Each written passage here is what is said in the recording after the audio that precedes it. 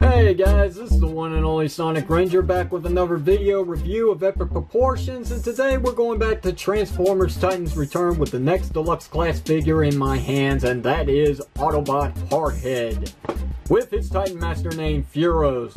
So, let's go ahead and get this out of the way because I know a lot of people complain that my videos are just too long because I go through every last freaking detail on the packaging, which is obviously a part of these video reviews when I've got them. So, having said that, I'm going to do this in record timing. So, here's the front, here's the back, the end.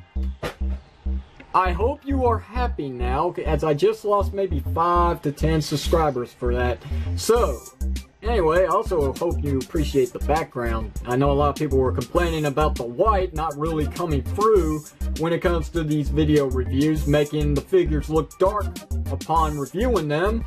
And I've tried to adjust it as best as I could, and white just doesn't work for these kind of cameras. So having said that, I've gone up with a little vibrant color here with orange, yellow, and pink, which is the back of this placemat, so you're not going to be able to see it anyway.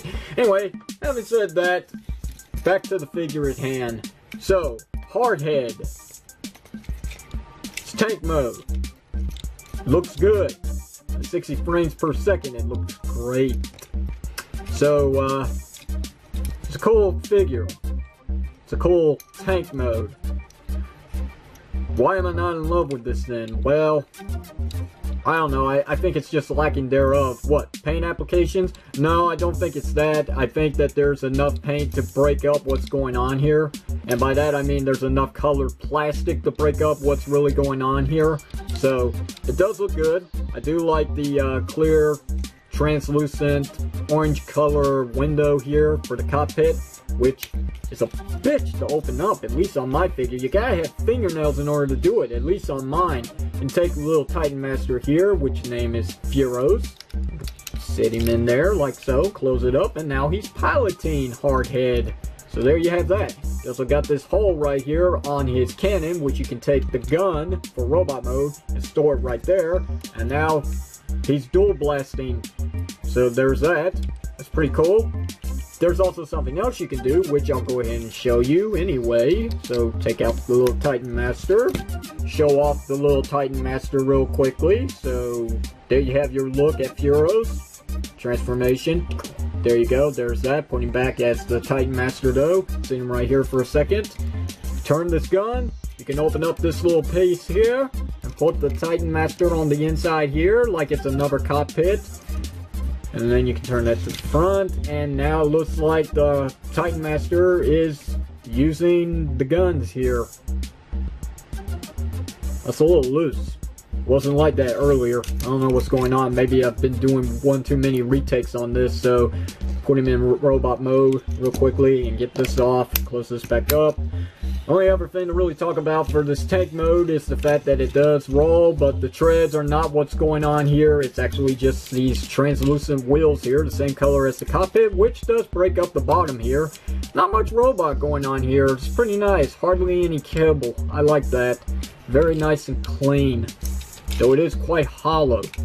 But, you know, you're damned you do and you're damned you don't. So, it does roll pretty nicely without any friction. So, having said that, let's do some size comparisons so we can move on. So bring in Blur and Scourge here, just for the size comparisons in vehicle form. And there you got that. He's a good standard size deluxe figure of today's standards. So there's that. The transformation on this guy, well, it could be troublesome at first, but you know, after a while you do get used to it. So just split that apart, split this apart, lift up the gun real quickly. So now we can work down here, flip up the obvious crotch piece, separate the legs from the actual peg system here, and then collapse these together to form the bottom of his legs. Flip up the obvious feet like so, and then stand him up real quickly so I can readjust the camera to your liking, whether you like it or not. So there's that. take this whole back section and flip it up like so you can actually peg this into place, which is obviously the front, and then do that. Do it one more time with this back piece here, which is on a tight hinge, and then you're going to tab it in on the bottom like so, and there you've got his backpack, and there you got his front. Bring down the obvious shoulders, but before you do that, flip out the obvious hands. Come on. There's that.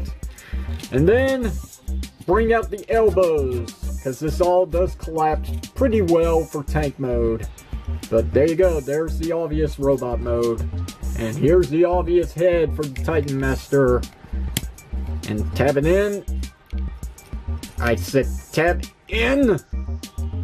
Huh, it's stuck. Hang on one second.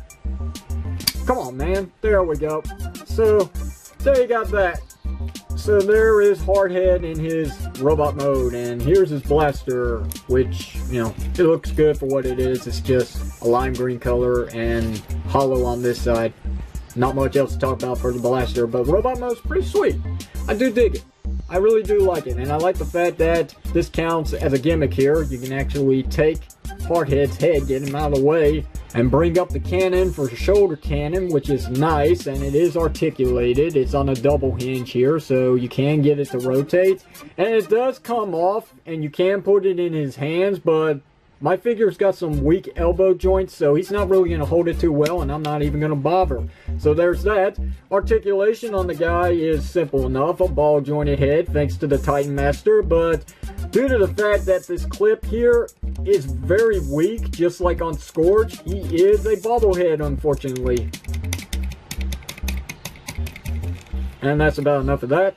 He's got a hinge on the shoulder here, so that allows some more movement for in and out movement, because the ball joint inside the shoulder is actually hindered everywhere. So you can still get a good rotation around, a good 360, but you really can't go up and down. But thanks to the hinge, you can. So there's that. Bicep rotation, always nice. Double jointed elbows, you get more than 90 degrees if you work with it. Wrists are on a rotation as well. That's something that a lot of deluxe figures seem to be missing these days.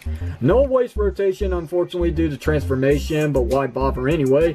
Legs are ball jointed going up and back. They do go in and out.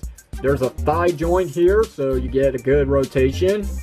There's single jointed knees, but they do go to 90 degrees, which is nice. And the feet pivot up and down because they're on a hinge, and it's also due to transformation. So a lot of articulation on this deluxe class figure, so I'm not really going to complain about that.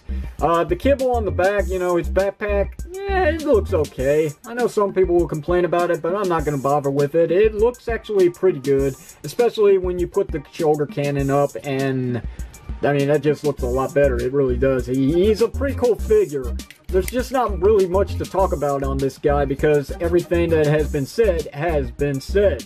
So, having said that, let's go ahead and do one size comparisons in robot mode to wrap up this video review. So bringing in, obviously, the overdone Transformer fan character, which is Windblade. You guys brought it on yourselves, you know that. So pushing him back a little bit so we can get a close-by-close size comparisons. And Hardhead is actually a little taller than Windblade. So, you know, a couple of years in the past compared to a figure these days, it's not bad. It looks like the deluxe class figures have gained an inch or so. So, awesome. I dig it.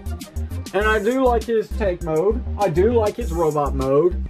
So, there's not much else to really say about this guy. I do recommend him. He does look good. And the color choices on robot mode are very good. So, you got more yellow, you got more red, and a little bit of silver. So, there's that. You also got blue for the visor and yellow for you know, his mouthpiece, and that's it. I mean, everything else is pretty much the same color that was going on for tank mode. But the figure overall, I really am impressed. I do dig him, and I truly do recommend him. There's no ands, ifs, or buts about him. If you don't buy him, well, you'll be regretting that later on because he really is a cool figure. So, questions, comments, you know the do. Leave it down below in the comment section of this video. Hopefully this video review wasn't too long for your taste. If you liked the video review, hit the thumbs up button. If you didn't like it, well, I'll have to try harder. And if you haven't already, why not hit that subscribe button for more video reviews just like the one you're reviewing today from the reviewing station. This is the one and only Sonic Ranger signing off. Thanks for watching, and I'll see you whenever you see me.